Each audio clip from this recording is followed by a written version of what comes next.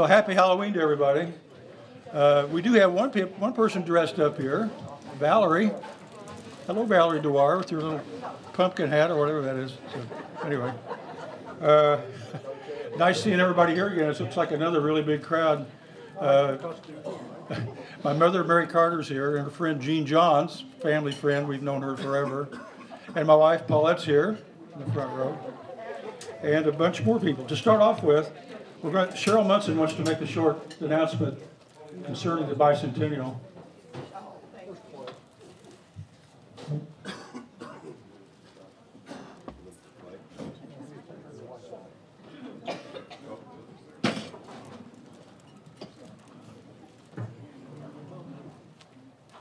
Thank you. Let me start this announcement with a real thank you.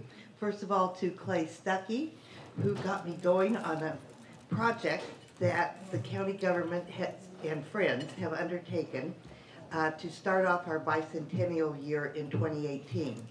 And that is a 2018 bicentennial calendar. And this is going to be a great calendar, 13 months. And on at each month, there are going to be a number of historic photos, arranged sort of scrapbook style, covering a whole range of themes. And the reason I'm talking to you all today is to ask for your help this week in directing any historic photos to me at my email address or my telephone. And so if you think you have historic photos, please look for me after the meeting and I'll give you my card. And I hope you will contact me because we have need for photos, especially where people know the date. So this could be photos from any year up to about 1968. One photo I'm looking for, and haven't found yet, is the construction of the dam at Lake Monroe. I mean, having a reliable water supply was a huge point in the history of Monroe County, and I can't find that picture. So, but there are many other pictures that you might have about schools, churches, farm life, recreation, transportation, etc. So I hope to hear from any of you who could help. Thank you. Thanks. All right, thanks, Cheryl. And now we'll have a word from my Minister of Propaganda, George Carpenter.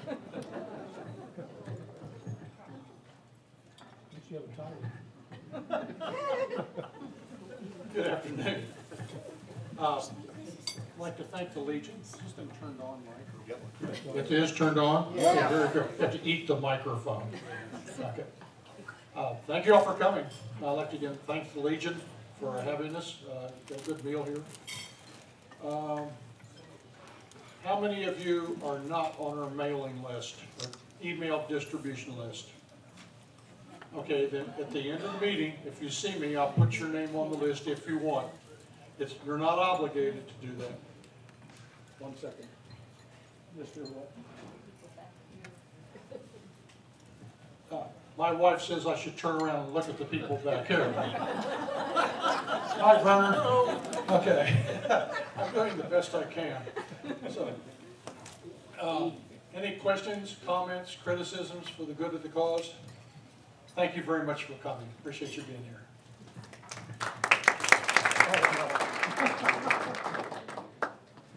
And we'd also like to thank Cats TV for showing up again, like they have for the last 2 years now. It's been a big plus for us to get a lot of these on YouTube, and you know, we're really glad to see them. And also the servers work so hard here, so appreciate them. Okay, I'm going to give just a real brief rundown of the next programs after this one. And this is kind of amazing. We have them booked now through August 28th of 2018. Wow. And we used to fly by night like a month ahead. And we still are, aren't we? But now, this is incredible. We get this lineup of talent for these next few months. November 28th, Jeremy Boshears will do a history of local covered bridges. And he has really delved into this. He'll even have a couple of models that he built. to set up here for people to look at. And that's going to be a very good one. Now, one thing I should announce, we're not going to be here December 26th because that's the day after Christmas, and I just think there won't be that many people to be able to come. So we hate to move it, but we're going to move it to the next week, January 2nd, because I think that'll work out better. The day after New Year's is a lot better than the day after Christmas. Derek Ritchie is going to do that one, and he's going to show more photos that we scanned down at the Herald Times a few years ago. These are photos from the 60s, and it's kind of neat to show them to the crowd because people can identify some of them. Because when we look at them, they're just negatives. There's no stories with them. And we've done this 2 or 3 times in the past, and people like it. January 30th, Rex Waters is going to be here. He's going to do he works for the DNR, and he's going to do a history of Monroe Lake, where he's worked at for years and years, and he's an expert on that. He gave a program on that once about 3 years ago, but there were only about 20 people in our group then, so we're going to do it again. February 27th, Christine Friesel of the Monroe County Public Library will return. She's given programs before, and do a program on her bicentennial and timeline that she's been working with. March 27th, Dan Combs will return for another program. This time he's going to stick mostly to the 1918 flu pandemic, which devastated most of the country and the world, and Monroe County too. So the information he's got is just fabulous on that. April 24th, Gib Apple has consented to give another program on the history of RCA. Yay. So I think people will like that. You said you'd do it, right? I didn't know the date was 24th. Oh, really? Is it too early? All right. We can change things around, so that's all right. May 29th, Clay Stuckey, who's sitting right here, who's given probably 4 or 5 programs already. Now, what's this one on Clay? Is it more stone mills and quarries? A little bit? No, what is it? Where you want? Is it in West Raven? Okay. We'll discuss that later. All right. To be decided later, but it'll be good. June 26th, Bob Hamill will return. This time to do another program in the entire Monroe County Sports Hall of Fame, not just one segment of it, but all of it. July 31st, Brad Cook of the IU Archives will be here to do his part 3 of the history of IU. He's given 2 parts already. This one will take up around 1930 and then go to the present time of IU. And then August 28th, a fellow named David Nord will be here to do a history of Spring Mill Park. And we know it's not Monroe County, but it's awful close. And it's really good. Clay and I went down to Spring Mill to watch him give this a week or 2 ago. And it fits in a lot nicely with what we do. Now, today's speaker is Dave Williams.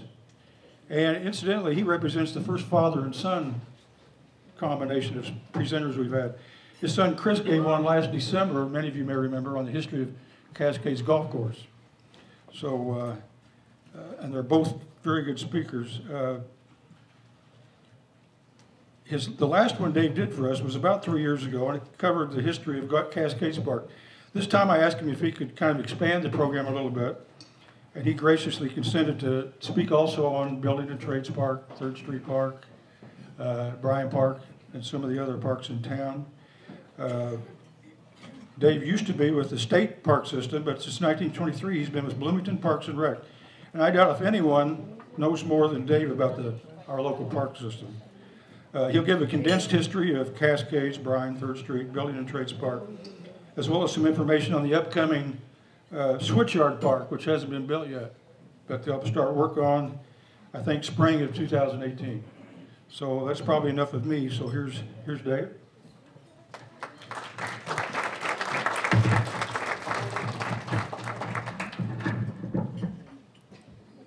You might even take it out. Okay. I think I will.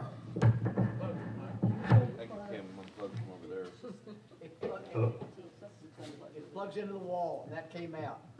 Oh. Things are all fixed out.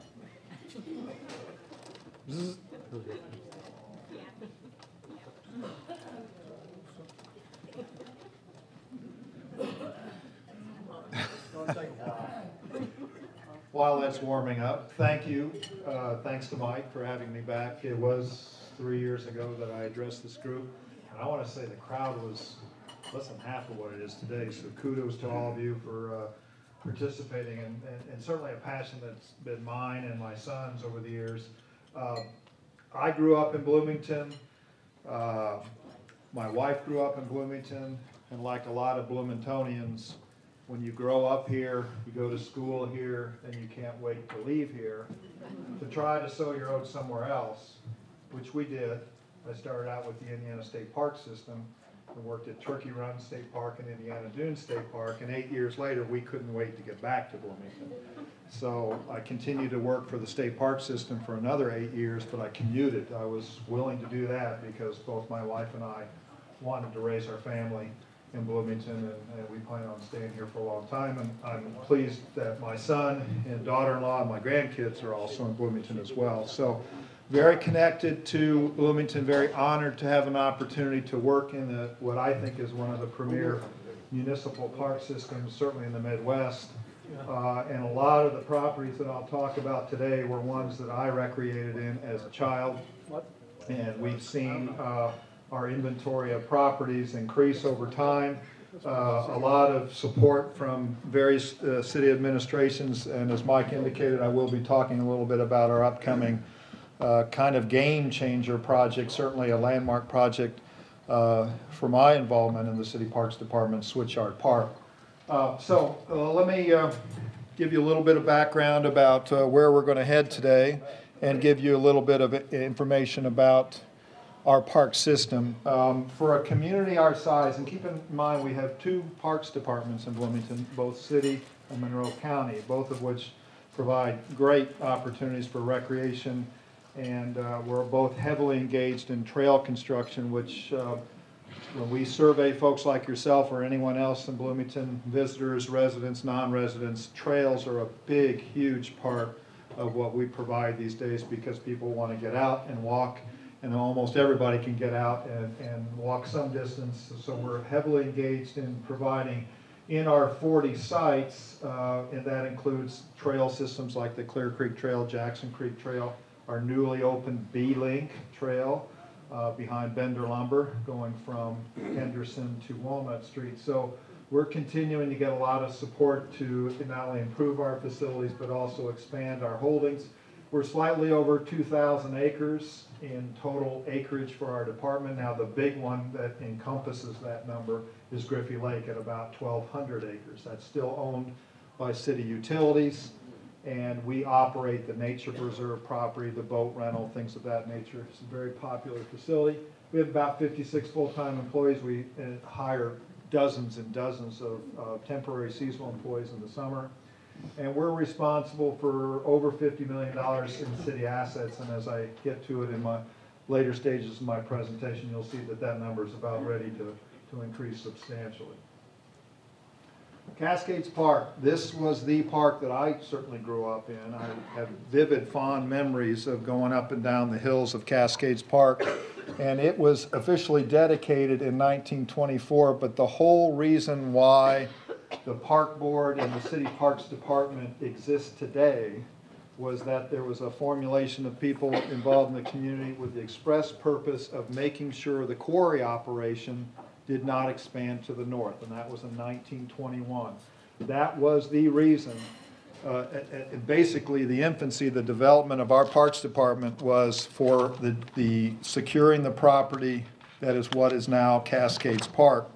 And it's a very interesting, when you go back into the ledgers and handwritten or typewritten board minutes, sometimes they had a secretary that was very attentive to detail, and there's meticulous documentation of all the discussions and actions taken by the park board. And then you find gaps that just something happened. So in 1921, they formulated the park board with again, the purpose of acquiring the property. And there's an interesting quote in the park board minutes that says, "The first step was to get possession of that beautiful narrow strip of land, even if to merely hold it until we can improve it. Further destruction of the beauty of the scenery can thus be prevented." So the park board in 1923 authorized the purchase of 68 acres for what was quite a deal even back then for $6,800 that started Cascades Park. And there was quite a flurry of development and plans, and there was going to be a major ribbon cutting, and they were going to sell flowers, and this group was going to be in there, and we assumed there was a ribbon cutting and a dedication, but again, there were no minutes taken, no publicity that we could find. But the park is approaching its 100th year, and it is literally the cornerstone of our park system, and certainly one of the older and arguably one of the most beautiful natural properties that we have that befits a property that's 100 years old. So you're going to have more mature trees, things of that nature. It's still a very popular property. And it has been for family reunions. One of the things that was very popular back in the day was washing your car in the creek. Now, we don't allow that anymore, but as I look through a lot of the old photographs of Cascades Park, that was a very popular activity. And they had an interesting contest in the early 20s to name the park. And the park board put up a cash prize of $10. And the Chamber of Commerce put up $5. And the Indiana Daily student said, we'll give you a free subscription.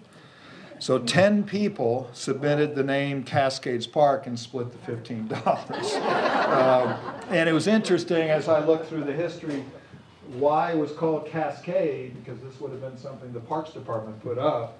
I don't know what the answer there was, but over the years, particularly in the 60s and 70s, it became exclusively known and never changed back to Cascades, known as Cascades Park. The park is about 60-odd acres, and that excludes the golf course. But it has a rich history because this was the entrance to Bloomington. Now, this perspective is taken roughly at Clubhouse Drive, which is the steep uphill road that heads to the golf course in Kinser Pike. So we're looking at roughly the intersection of Old State Road 37 and Clubhouse Drive. This shot was taken in 1941. And one of the things that I personally would like to do when we have a park board member that is constantly urging me to do is replicate these limestone pillars, which were about 4 feet tall and 10 feet high. So they were monstrously big, but this is back in the day of where the limestone industry was very much prominent in this area. And does anyone know what the highway was referred to going through Bloomington back in the day? Dixie. Dixie Highway. And so this was the route into Bloomington back in the day. Yes, Mike? Skip Chambers and I, about 3 or 4 years ago, went on a hunt for those pillars, thinking they'd broken apart and dumped them in the creek there. Yeah. It didn't work. No, we looked for about 3 hours and gave up. Looking for my pointer that does work.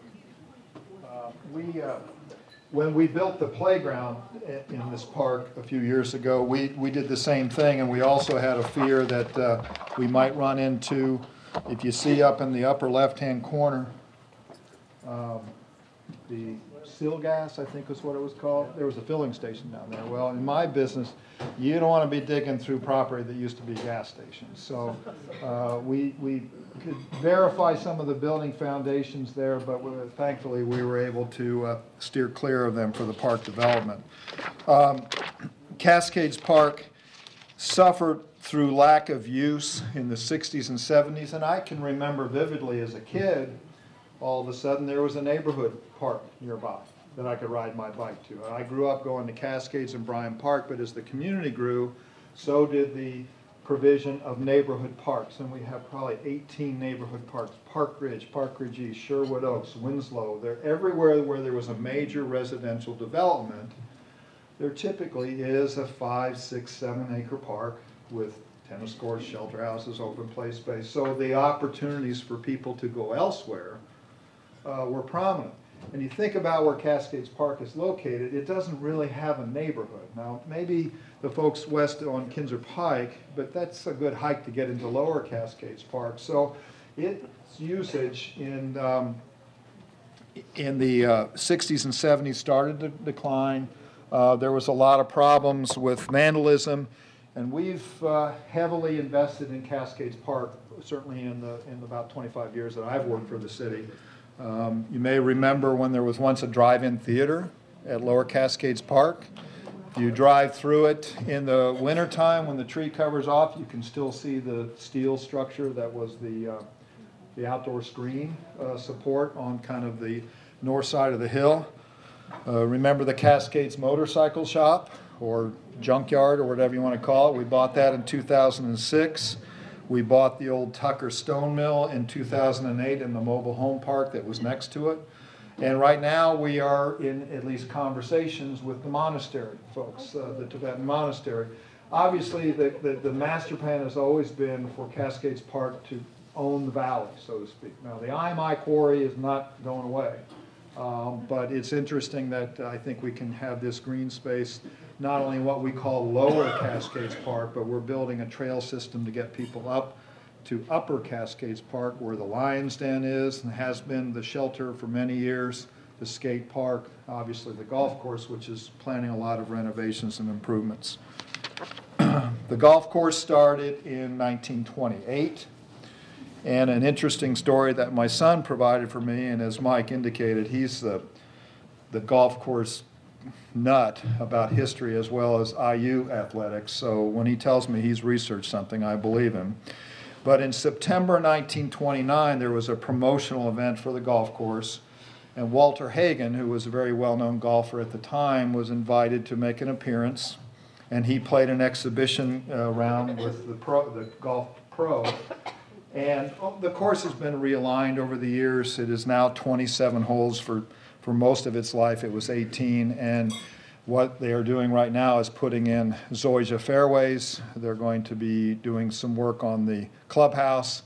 Golf is an industry that isn't on an upward climb. It is basically declining in interest, and more often than not, particularly municipal golf courses, what you see is the land is so valuable, but when you have a fixation on one revenue-producing sport, and if that sport is declining in popularity or there's competition around you, it's tough to pay the bills. We're committed to continue to the golf course being open. We're hoping while the IU course is being reconstructed, we can make some improvements and get some new customers. But an interesting part of the Walter Hagen story, according to my son, is that he was wined and dined at the Graham Hotel before he left to get on a train to go back to Chicago, and before doing so, he asked some of the locals for some moonshine to take back with him. So, folk's tale or not, I don't know. Cascades Park also had some private developments alongside of it called Cascades Gardens. And this was a mix of kind of amusement park, dance hall type of things. It was opened next to the park in 1925, and again the park opened in 24, so they tried to cash in on the public's visitation. And it closed in 28, but in those 3 short years, it was viewed locally as kind of an unsavory operation. And my mother-in-law, who was a student in the late 40s, remembers literally being banned from going there. Co-eds could not go there by order of the Dean of Students. For women, it was decreed off limits for women to go there.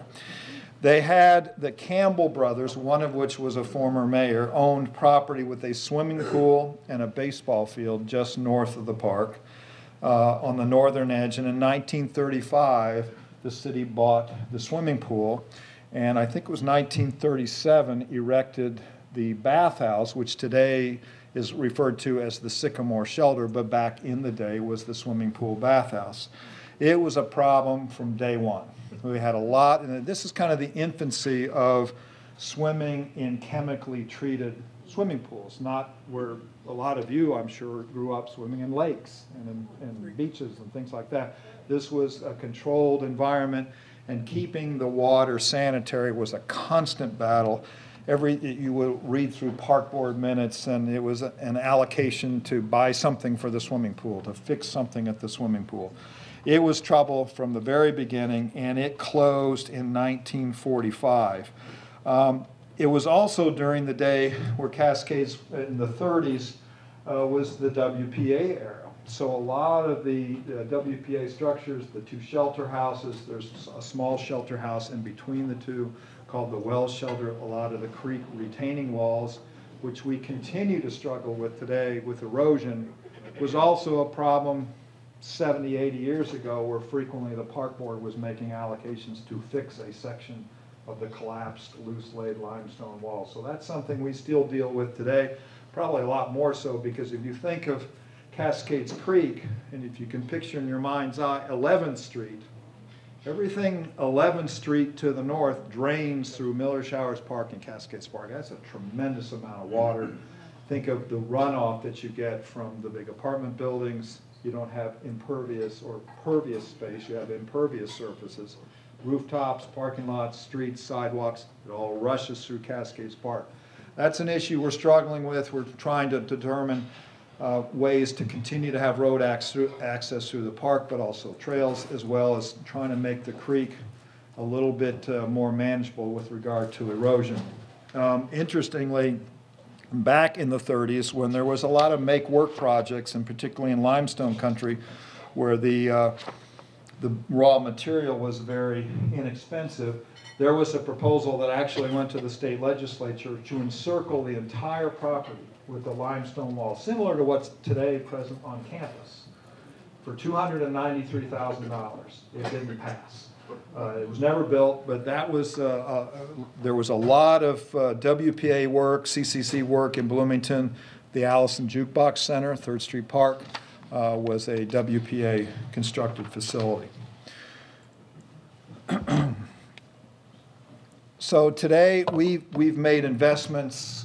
This is arguably our most popular playground facility. We've put in more parking. We've tried to improve the restroom facilities.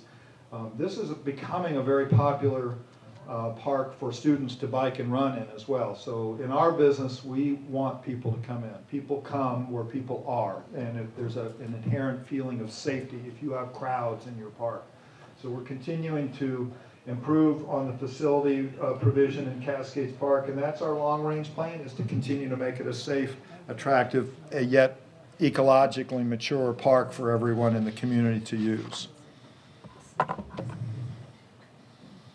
3rd Street Park, also known, or more accurately, known as Waldron Hill and Buskirk Park, aka 3rd Street Park. That's certainly what I think most of us in Bloomington call it. Growing up in the community, I remember going to ceramics class at the jukebox. Not quite sure what my mom was thinking when she sent me there, but maybe it was just for me to get out of the house. It's an interesting history about the acquisition of 3rd Street Park. The Waldron Hill and Buskirk family was involved in donating the property, and then there was also, in May 1922, there was a committee formed to investigate acquiring additional property from the Hill, Buskirk, Waldron estates. And Mr. Charles Waldron wrote from Washington that he and his mother would be willing to turn over their part of the land to the city, providing the city would assume the indebtedness and give the park a name honoring the three families. The indebtedness was approximately $5,000, and the park board made plans to acquire the property and raise the funds, and it was agreed that gypsies must be kept out of the park, and also that the land must not be used for pasture purposes. And so those were the two conditions that the park board put on. The Kiwanis Club was heavily involved in the early 20s.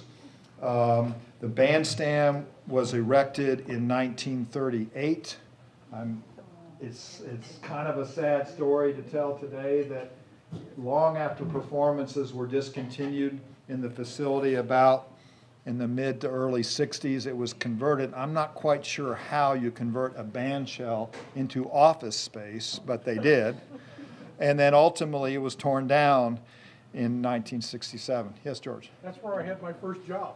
Oh, yeah? Yeah, I had to go get a social security card to play in the summer band. There you go. Yeah, that's hollow. There's a space back behind it, and it actually had a basement in it. Yeah, it's we built a performing arts structure near the jukebox, so in the mid to late 90s. A lot of people think that the fountain there's a fountain circle in the center of the park. Now, obviously, this is modern day, but does anybody know where that came from? Oh, God, you guys are sharp. It was made by the Seward Foundry. That, you know, it was kind of a mass-produced fountain. We moved it, I should say they moved it. This was back in the mid to late 80s. From Rose Hill Cemetery, where it was getting vandalized, to the park. It operates. We put in kind of a tile mosaic in the base. Right now, 3rd Street Park is probably suffering more than many of our urban parks by overuse. We have the jukebox summer programs. Kid City is a day camp, very popular, and that puts people into the park. The former Older American Center on Walnut Street, we own and is leased to the project school. So this is their recess, their recreation site. And with concerts and everything else, the park's taking a beating. Some of the trees in there are taking a beating. But we have some funds through a recently issued park general obligation bond to invest some money into improvements to 3rd Street Park. I have a question. Yes. When I grew up down there, there was a big bell somewhere down there. Is that Still there. Still there. What was the purpose of that bell? Was that the fire bell? I think it was. There's an inscription underneath it. Yeah. But it is still there, and that is the approximate location of where the stage of the band shell was. But it is still there. It is literally beyond that in the jukebox. Enormous bell. Yeah, it is still there. The park pool was constructed in the early 60s. I'm sorry, in 1927. Forgive me. So we did have a period of time where there were 2 swimming pools. The one struggling in Lower Cascades Park, and the one in 3rd Street Park. It was the old style. And I remember when I started my state park career, there were remnants of these 20s, 30s era swimming pools, and most of them were round. You don't see that today, but I remember swimming here and swimming at Bryan Park Pool, which was opened in '58. But this one, also, as swimming pools have a lifespan, you can't put concrete underwater very long and expect it to last. So there's a lifespan to everything. And the pool was permanently closed in 1967, but in 1933 admission was 15 cents. If you wanted a bath suit, that was 35 cents. And lifeguards received a salary of $12 per week. But this was an old facility. I remember it well. Again, between ceramics class and being dropped off the swimming pool, I think my mom liked to drop me off at 3rd Street Park. Not much has changed in this park. We did kind of a community playground build here. At some point in time, everybody familiar with what they refer to as the Kirkwood Big Dig? Remember when Kirkwood, this is, oh gosh, 10 years ago now, closed down Kirkwood because of a stormwater tunnel. A lot of that stormwater tunnel is still original. Laid rock instead of concrete culverts. There's another section that will eventually come down Lincoln Street and slice through this playground. And then we'll rebuild the playground and make it better when that utilities department project is over. But 3rd Street Park will continue to be the host of Shakespeare in the Park, Kid City Camp, and outdoor performances. Bryan Park. Arguably our most popular property for a whole host of reasons. It was acquired in 1951. This is an aerial photograph of 61, and what you'll see is kind of the layout of facilities that exist today. The swimming pool parking lot, baseball fields, parking lots over here, a lot of open space, about 32 acres, surrounded by residential development.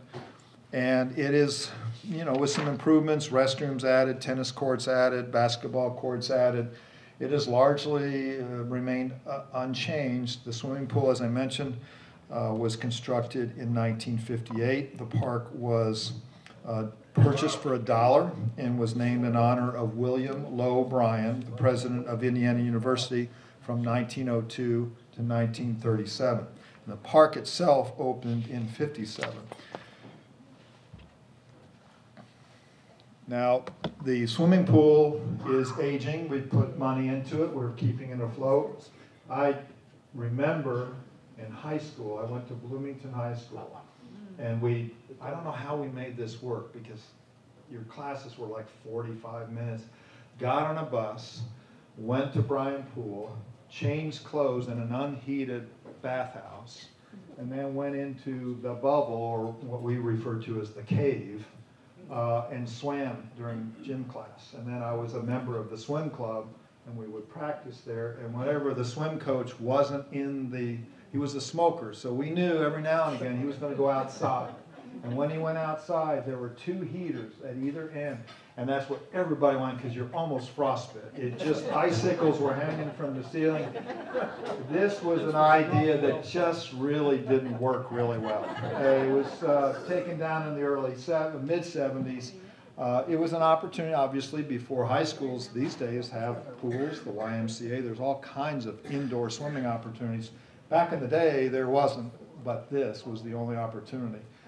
We've added a water slide. It's a very popular facility, but keep in mind too, swimming pools are also a trend that is starting to stabilize, because school vacations, they're letting them out later and bringing them, the Memorial Day to Labor Day model may work in Wisconsin and Michigan. I think I'm told in some of those more tourist-centric states may actually be by law that you can't start school before Labor Day because the kids are working at all these tourist attractions. Well, here, gosh, kids are going back to school second week of August. That cuts into your revenue for swimming pools. So we have literally gone to the extent of heating the water in Bryan Pool so we can get a few more people swimming in May. And that usually, even by Memorial Day, first week of June, the water's still not real warm. So we're trying to do everything we can to keep the attendance up. But the pool, we have 2 very old swimming pools. This is 58, Mills Pool, circa 62.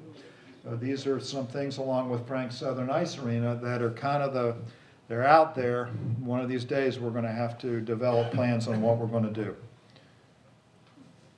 Bryan Park is probably famous most for its playgrounds, its walking trail.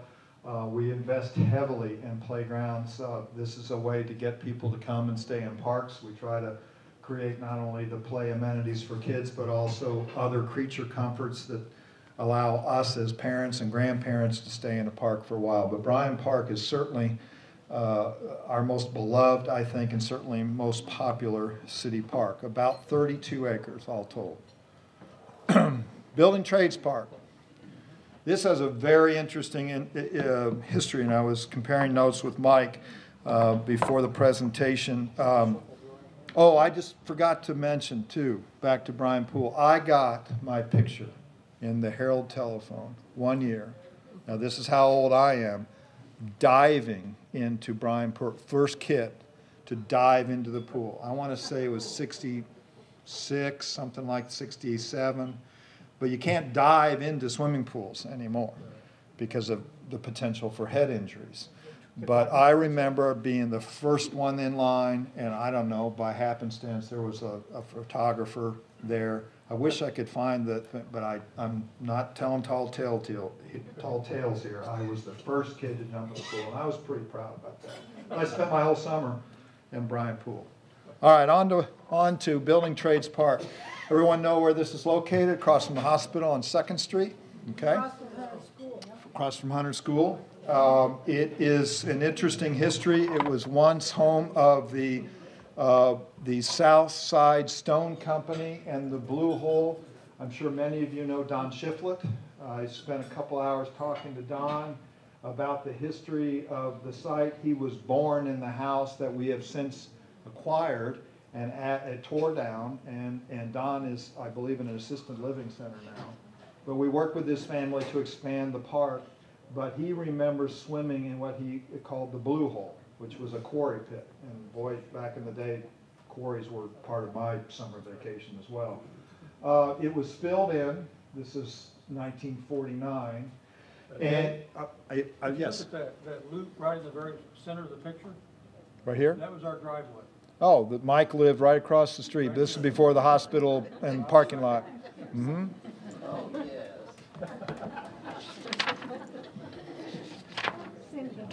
The park was acquired in 1949. It is about 6 acres. We've done some work on the basketball courts. We've done some work on the playground. This is kind of one of those parks that it has the community park characteristic like Bryan, but also a very coveted and protected neighborhood park. And we don't have a lot of plans to do much of anything. One of the things that is always very popular in any park system is recreation space that's flat and open. You know, so if your soccer team needs a place to practice or your baseball team, I was sharing with Mike that in my youth, the pass, punt, and kick was held here every year. And I had a neighbor a couple streets over by the name of Dave Reeve, who, well, we were playing tackle football in somebody's front yard. Dave had a goalpost in his backyard. He lived on Clifton. I lived on Nancy Street. And he would kick field goals endlessly. He ended up kicking for Notre Dame. And he'd win every year. He'd win this contest. But he was kind of the last straight-on style kickers instead of the soccer style kickers. But Dave got a scholarship to kick for Notre Dame. It was pretty cool. This park is one of 3, well, actually 4 urban parks. People's Park. We've read a lot about People's Park over the last several months. Seminary Park, same thing. Building Trades and 3rd Street Park. And it's becoming a challenge to maintain and improve and make safe these locations. I think all of us, certainly I applaud our efforts and the administration's effort to just basically draw a line at People's Park and saying this type of behavior is not going to be allowed to occur again. And we've worked very hard to reclaim our ownership in People's Park. There's a beautiful new mural. We're looking at all kinds of different programming, improving the lighting. But people have to be comfortable when they come to a city park. Seminary Park is a challenge because of its proximity to where other services are provided. But we also have some improvements planned for People's Park. So ongoing investments, programming are what bring people into parks. But admittedly, we have I wouldn't even characterize it as a big city challenge, but managing the behaviors of certain people is challenging because we are not in the law enforcement business, but we do everything we can to make sure our parks are clean and sanitary and well maintained. The last park I wanted to talk to you about is the one that, yes, yes. I work a lot with old newspapers, and there was an article about a park south of Bloomington that was devoted strictly to colored people, and I believe that was the Building Trades Park. What do you know about that, if anything? The only, on that subject, the only thing I've ever stumbled upon is not a southern park. There was a board agenda item in the 20s for Cascades Park as to whether or not to allow black children to swim in the pool.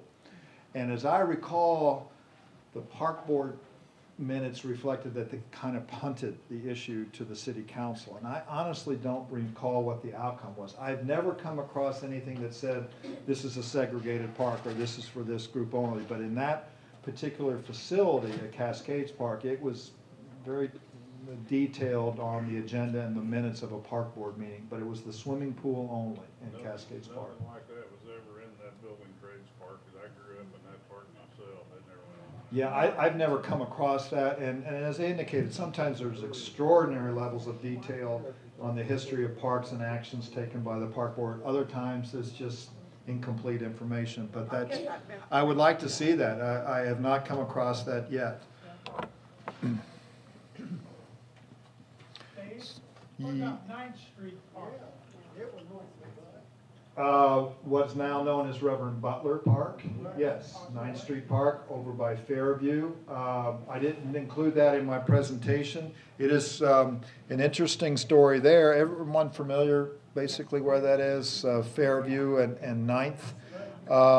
We basically, there used to be a big railroad presence there. There was a kind of a mechanical equipment shop that took up about half of the park. And doing some research, we realized that basically the railroad was encroaching. And this is often the case when you go through old records, you find out, wait a minute, something was supposed to happen here, and they did it. You were supposed to vacate by a certain year. And this was early in my career with the city of Bloomington, but we had some fairly confrontational discussions with the railroad, who ultimately vacated the site. We've got community gardens there. Mother Hubbard's Cupboard has a greenhouse there. New playground. We removed the tennis courts years ago. There is now a direct link trail to the Beeline Trail, and we have actually neighbors on the other side of the railroad tracks in the Habitat for Humanity projects. So yes, that's it's about 9 acres. A very popular neighborhood park. Not as much these days for softball or baseball, but gardening has really taken over as a use for that facility, just up the street from the Banneker Community Center. Wasn't there a homeless encampment pretty close to that for a while? Oh, there always is alongside railroad property. Yeah. Yeah, the question was about homeless encampments, and we fight that all the time. And we have taken a fairly aggressive approach that if they're on our property, they're going to be asked to leave, and if they're not leaving voluntarily, we're picking up the articles and taking them. We don't operate camping facilities. So, and that's one of the areas that we have to keep a lot of eyes upon. Okay, the last thing I wanted to mention was Switchyard Park. Everyone have a geographical location here. The old railroad, the McDowell Switchyard Monon Railroad, CSX Railroad, bounded on the north by Grimes. Not quite to Rogers Street, but I'll get into a little bit of the details of our expansion there. And it went all the way down to Country Club, and then the western or the eastern border would be Clear Creek, not quite to Walnut. This was not quite frankly in the heyday. It was 1949. If you look at aerial photographs back in Gibbs' day with RCA in the 60s, were the 2 big warehouses that still exist today. You see a lot more cars, a lot more activity affiliated with manufacturing in Bloomington, particularly RCA. My dad worked his entire career for RCA, and I remember him taking me to what is now the Warehouse Church on South Rogers Street. It's about a 200,000 square foot building, and I remember my dad taking me in there when I was a young kid and just seeing boxes of TVs to the ceiling, ready to ship out of town. Well, as the railroad's customer base declined, so did the need for the switchyard and the rail corridor. So the first acquisition by the city was to acquire the 3-mile corridor that is now the Beeline Trail. It runs to Adams Street, right through the heart of downtown, right behind City Hall. And I was having a conversation with another individual about just how much development has occurred and is occurring on the Beeline. The Hyatt Hotel, the Foundry Project, the Beeline Station, Hopscotch Coffee. It's exactly what we hoped it would be, would revive an area of our extended downtown from what was well over 120, George, how many years? 150 years? 130 years as far as railroad activity from this? The railroad yard went in before the turn of the last century. Yeah, yeah. So a huge history of railroad and limestone industry, and now what is serving that area is a recreational trail that runs all the way to Country Club. That was our first acquisition.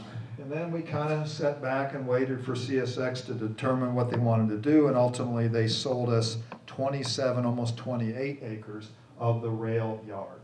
And that became kind of the birthing of, let's do a park here. And that's, you know, early in the Cruzan administration, and it was actually started by Mayor Fernandez. So at government, we don't move real fast on a lot of things, so it often takes a lot of time. New leaders, new elected officials get the money. But we acquired the funding, and we are heavily into the design following a master plan project for community input in 2012 to develop this property into a major new park. Let me give you a little orientation here. This is the warehouse that I talked about. This is Hillside. Now, as we all know, Hillside does not go through. It stops at Walnut. There's the tattoo parlor, used to be Southside Cafe. That's on the corner here. Goes all the way up to Grimes. This property was acquired about 3 years ago, was locally known as the Triple C property. This was where years ago you used to take your county recycling And then for years was semi-trailers, shipping containers, storage sites. Before that was Griffith Motor Express, was it not? Yes, it was. Oh, okay. So there was a willing seller, actually was a retired fireman. We bought this property to develop the park's entrance off of Roger Street with parking. And this, we're going to keep one building, whoops, up here. And you may have read something about an affordable housing project, which is a big agenda item with the city administration. That will take place here. We're trying to provide everything we can in this facility. It's long and lean and goes nowhere near Country Club, which is off the page. We still do not own property that CSX still owns. I certainly remember when I moved back to Bloomington, having to wait for the crossing of Country Club, like 3 tracks wide. And remember, there was a creosote plant on both sides. Well, it's heavily contaminated property. Someday they'll clean it up sufficiently to where there might be a parking lot entrance or something like that to the park. But let's start from Grimes Lane. There is one old railroad building there, a very nondescript building. It was briefly used as a passenger depot, but it wasn't really a station.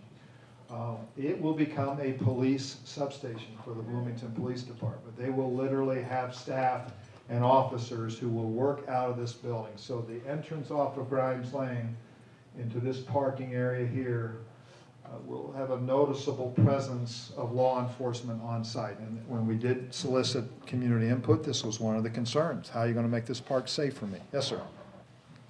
Last time I looked, went through there, there was still a homeless encampment down on the left end of that. There is all the time, and particularly this time of the year. And we move them in. We have what are called the DROs, the downtown resource officers. If you see a uniformed police officer in Bloomington that has a white shirt, they work with the homeless population as much as possible, try to get them services or get them directed to the right location, and also, quite frankly, be fairly strict with them by saying, you can't camp here. So we continue to clean this area up, particularly on the edges down by the creek. But we'll have the police station up here. Those of us that used to play tennis back in the 70s when everybody played tennis, but we don't have the knees to play tennis anymore.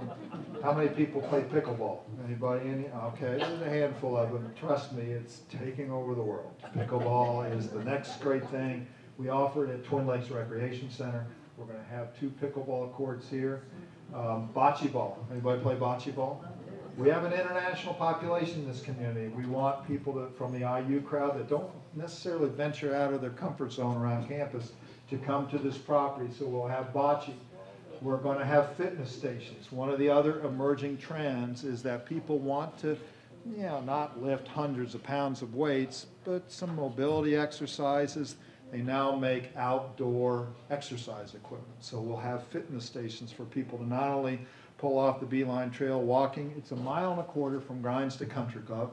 2.5 miles for a lot of folks is a pretty comfortable number. So we're trying to, again, not only have you walk that stretch back and forth, but also stay a little bit at the fitness stations here. Community gardens, kind of event lawns. If we want to have a car show, a dog show, an art show, we can have some revenue opportunities there.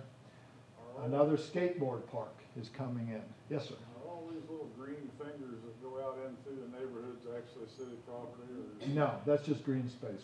What is outlined as city property is this black line here. That is the 27 acres plus the acreage over here. Who owns or controls all those fingers of green space? I don't know. I'd have to look on a map, a parcel map to see. But these are usually like green strips that run between properties or alongside roads, but we only own what's outlined here. So we also own a lot of spurs from the railroad, for example, the one that used to service the Herald Times and brought bulk newspaper to the Herald Times. But there's been some redevelopment here. Going back to the development, we'll have a skateboard park. We are opening up the creek that historically has gone under the switchyard. We are what's called today daylighting. You can add a lot of ecological health and vitality as well as some visual interest by bringing a stream to the surface instead of not even knowing that you're walking over a stream. So there will be some daylighted stream sections here, a stage for performances here. This is about, what we call our event lawns, is about 5 acres. So if you think of Taste of Bloomington, where there's a couple stage acts going on at each time at the Showers Plaza, estimated crowds at, you know, over a weekend of about 8,000 to 10,000 people, this may be the site for those future big events. A very nice stage facility will look out into the park. A dog park here. I tell people I've been doing parks for 40 years, and I never thought I'd see a skateboard park, but they're still very popular, and not just with kids, with people my age and younger. I never thought we'd see a dog park, but it's like the #1 vote getter for this park. A place to take your dog off a leash legally and run them around. We have one at Ferguson Dog Park off of Stone Mill Road towards the old city utilities water plant. Very popular facility. The third thing was a doggy drinking fountain. Okay, and I'm thinking, okay, I get it. Dogs are like your kids. You want to bring them along. You want to get Sparky a drink. I get it. So I've been in the business a long time. Nothing surprises me anymore. But we'll have a dog park as well. The flagship, the areas where we're putting the most money and attention is right here, which we're calling the platform. This is an 11,000 square foot open air, but yet climate controlled pavilion. So we already have an interest in a winter farmers market, which we don't operate, but the folks at Harmony School, the old Elm Heights Elementary, operate. They're looking for more space. We're talking to them.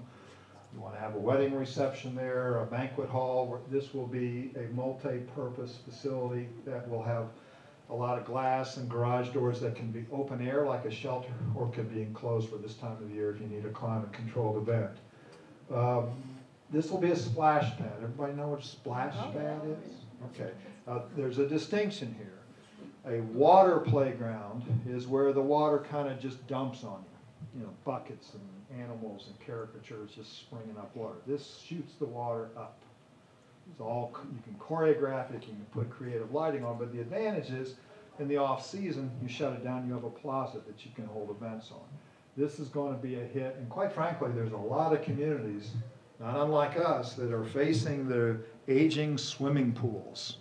What do? You're going to build a brand new swimming pool, $4, $5, $6 million, all the bells and whistles that go with new day swimming pools. A lot of communities are going to these splash pads or water playgrounds where everybody gets wet, but you don't have to know how to swim. So your lifeguard expense goes down, your chemicals go down, and it's for many communities this is what they offer. Well, we'll continue to have 2 swimming pools, but we'll have a playground there as well. Yes, Mike? So is that similar to what's at Cars Park, what they have? Yes, That's what I pictured. Yeah. There'll be a shelter with restrooms and changing facilities here. And of all the things that I think, and I'm starting to really relate to this as a grandparent, are playgrounds. And this will be a spectacular playground. And it will have the rubberized surface, which again, parents and grandparents love to see for their kids, because not only is there cushioned safety for falls and spills, but they don't come home with sand in their pockets and their shoes and things like that. It'll have climbers, it'll have porch swings. If those of you just want to keep an eye on the 6, 7-year-old, you don't have to be right next to them, but you want to keep an eye on them. We're going to have porch swings, so you can swing and relax and hopefully not fall asleep, but that's okay too. And again, the whole idea is to keep you there. If we can keep you there for more just a half an hour trip in the playground, but if we can keep you there and you bring lunch, you bring dinner, that's the ingredients for a successful park. We'll have a shaded seating area here. In Europe, they call it a bosque, a very densely shaded big tree area. We're going to have movable tables and chairs, big long tables that you can reserve, or short tables. We're working with the chess club. They want to, facilitate chess, whatever. We'll give you the tables, you program it and teach people how to do chess. The other thing that this park will have that no other city park has is Wi-Fi. So, it's a beautiful summer day, and your office is tired of having your staff meetings in the back conference room, come here. We're hoping Cook Farmica is not that far away, or whatever they call that, Catalan.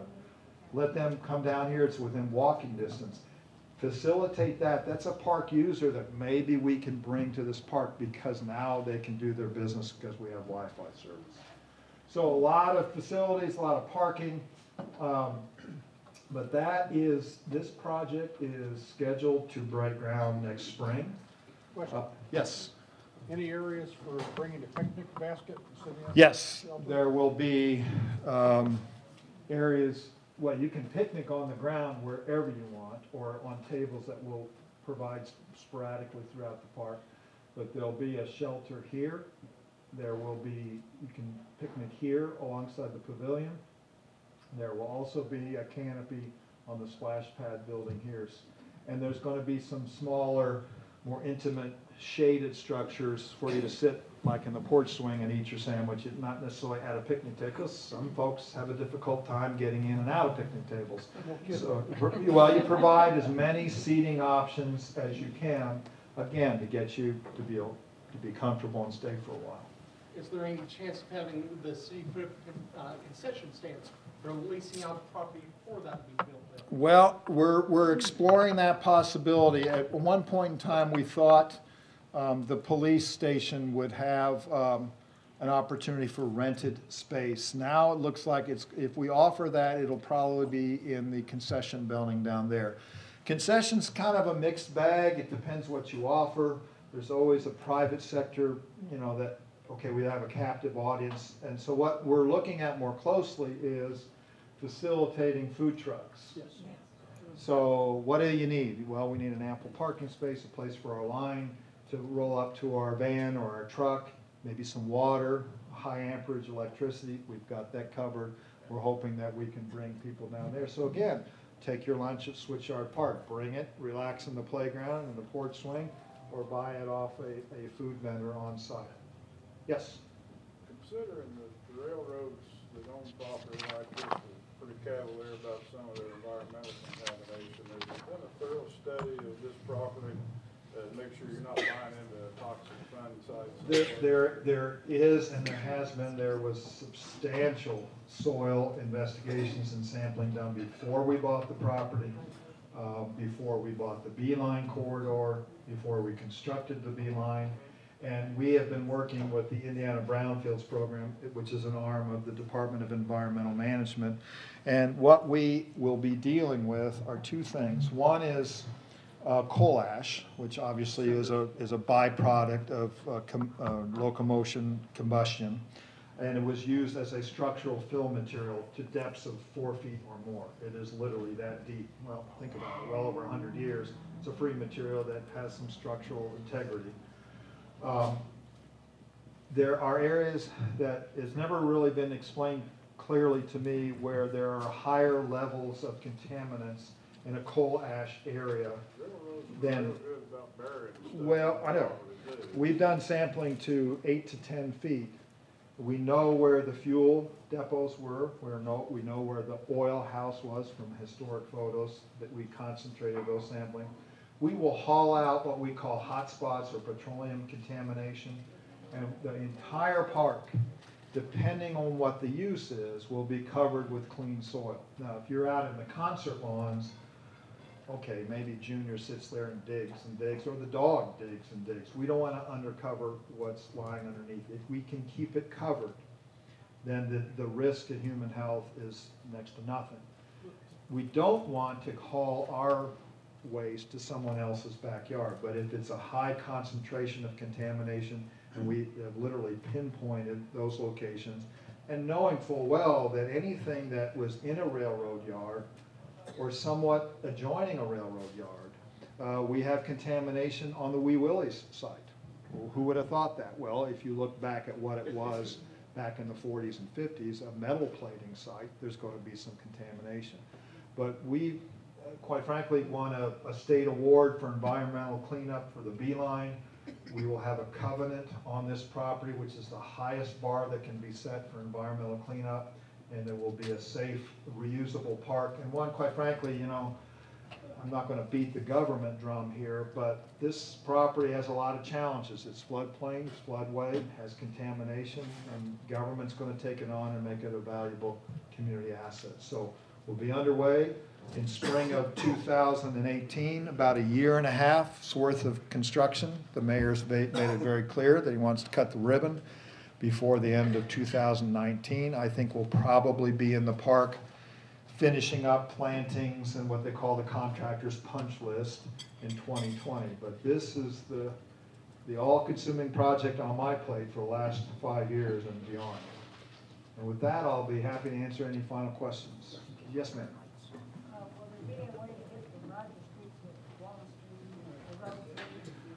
Not yet. What was the question? Will there be a way to go from Rogers to Walnut through the park? This was probably the most heavily talked about item in our master plan discussions. We had a whole host of public meetings. You know, well, surely Hillside Drive is now going to go through. We, ironically, when we did kind of just some engineering studies and where you would end up is kind of through that McDowell neighborhood to Rogers Street. There were arguments on both sides, but ultimately at the end of the day, the answer to your question is no, not right now. But the hillside right-of-way will be unencumbered with any permanent buildings. So if someone 10, 20 years from now wants to extend hillside through the park, there won't be a shelter house or a skate park in its way. We've opened up that right-of-way to allow that future road construction. That's a very valid point. And one of the things that we were pretty steadfast on is we wanted parking on the periphery. We wanted to keep vehicles out of the park as much as possible. But that Hillside Drive was absolutely the most heavily debated topic.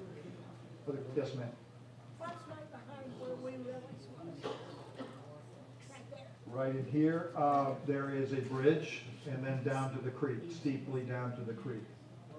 But there was, we bought the Wee Willie's property a couple of years ago, I think. Now, don't be confused. We did not buy, Parks did not buy night moves. Despite what you read in the paper, we didn't buy that. That was not, it says for Switchyard Park entrance, the administration has some hopes of having some redevelopment of the area outside the park. We did not buy, although the city of Bloomington, whom I represent, owns the facility. It is not part of the Switchyard Park development. Yes, sir. I never did hear an explanation why they put what some people refer to as Lake Fernandez at Miller Showers Park.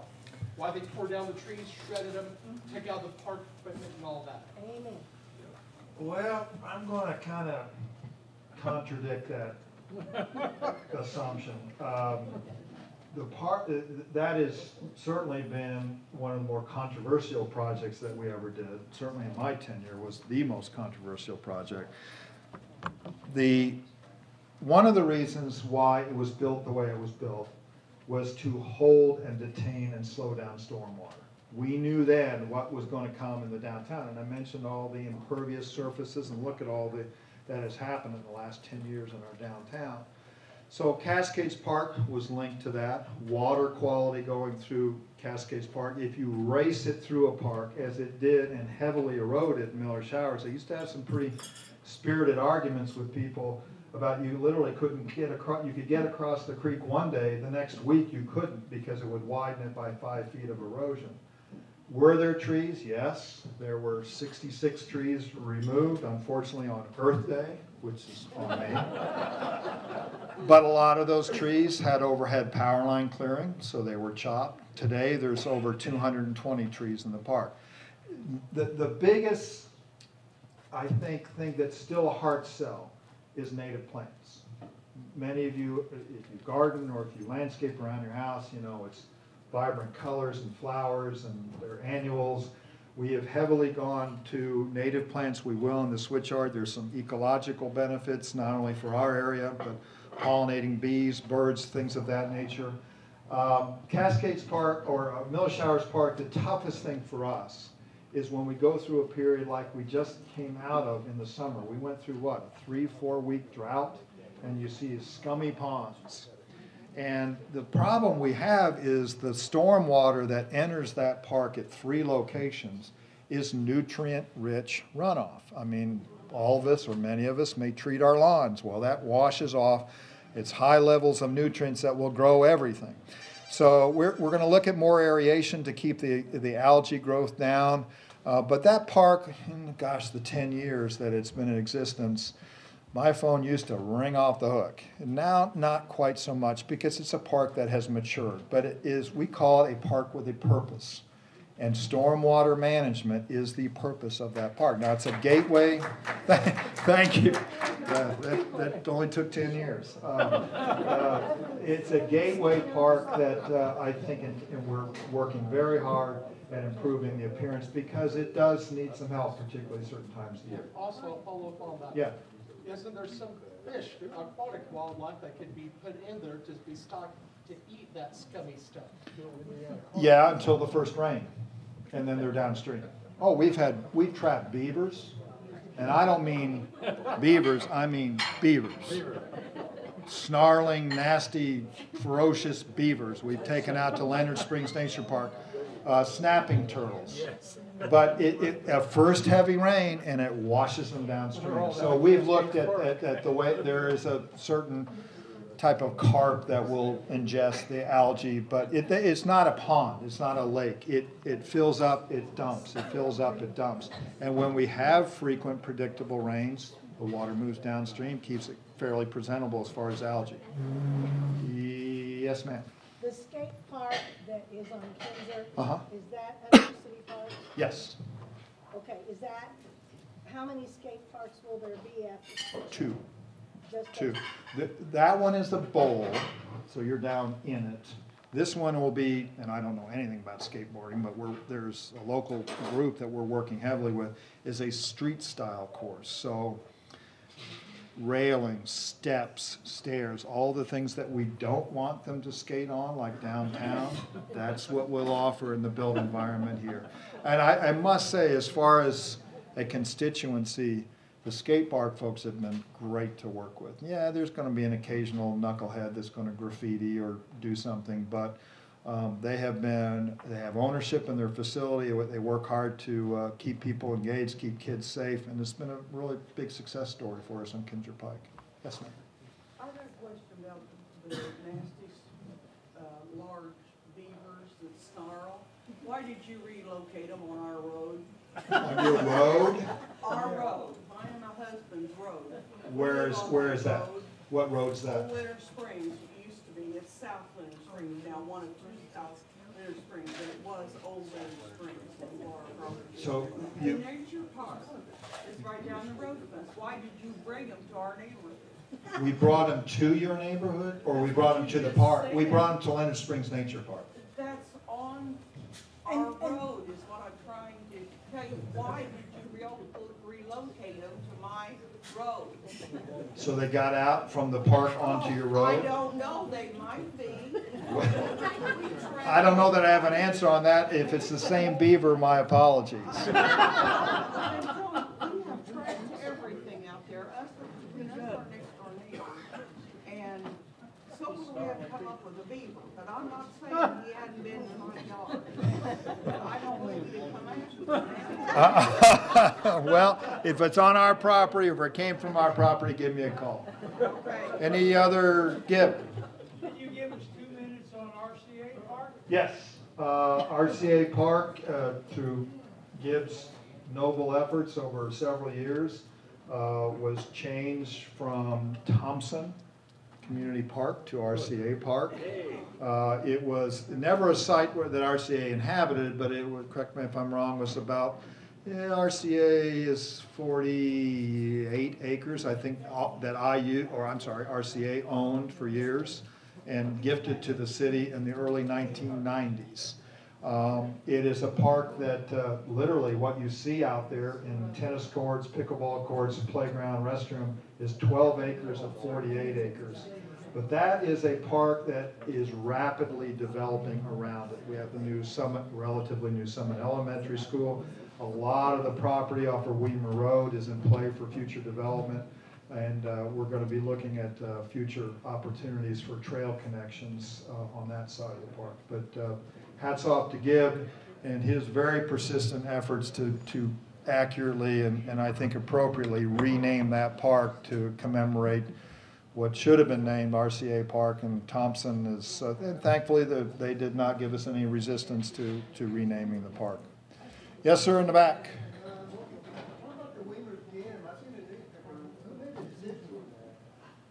The decision was made by the Utilities Service Board.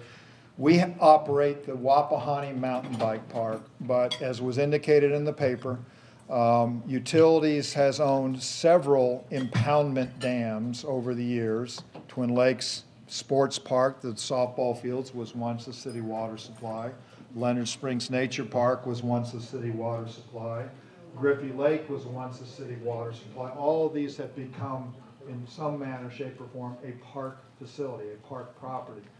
The problem with, and having gone to the Boy Scout camp back in the 70s, late 60s, the dam is inspected more frequently than it was 10 years ago because of development that has occurred around it and downstream from it.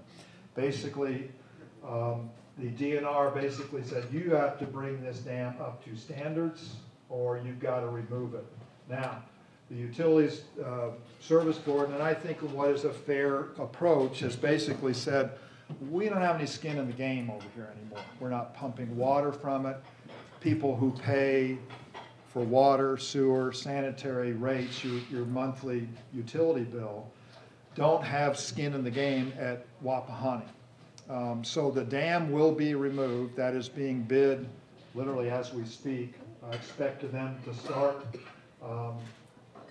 working on that property by the end of the year, finishing up by spring. We will still have a 32-acre park, but it will be more of a wetland area where the lake bottom was than exists today. Yes, Mike? Going way back to Cascades Park, probably a lot of people don't realize that the first pool that was put in there was put in by Tom Hall, who was quite a notorious character from what I hear, yes. And that first pool was saltwater. Yes. Yeah, Yes. Yes. I don't think it's straight salt water that long. No, I don't think it did. And again, the nemesis for that pool was keeping it clean. Now, I've heard rumors, but I can't kind of substantiate it. Maybe you can, or some research. I'm told there was a meat packing plant, a slaughterhouse down in Cascades. Now, if they discharged directly to the creek, okay, I can see where that would denude the creek water quality, but it wouldn't have had anything to do with a swimming pool that, you know, took potable water out. Yes. Also, Hoagie Carmichael played at the opening of that Cascades Garden. He did. Hoagie Carmichael and his collegians. They were still in college, and nobody really knew who he was back then. I'll take one more question. Yes, ma'am. I remember years ago when Cascade Park had a concession stand. Whereabouts? When us kids were little, we'd go, right, when airplanes you put together, Mhm. and the girls, the ladies, Mhm. the women, and the ladies. Between the two shelter houses? I don't remember exactly where it was at. Yeah. Yeah. Yeah. Park Railroad. There was a small scale kid rideable railroad. That was on the other side of the street. Yeah, there's been all kind. There used to be a caretaker's house in the park years ago. You know, 100 years, you're going to see a lot of changes. And you know, the town has kind of surrounded it now. Where in my youth, or you know, in your youth, there wasn't near the development that there is. Thank you very much for your time. I appreciate it.